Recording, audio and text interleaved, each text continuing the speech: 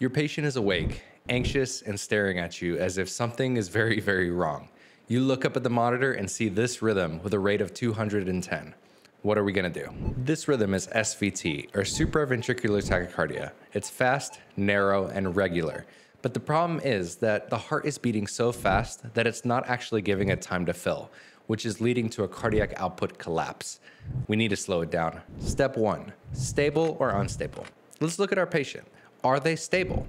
Well, if their blood pressure is low, if they are altered, or if they have chest pain, they are an unstable patient, and they're gonna need a synchronized cardioversion yesterday.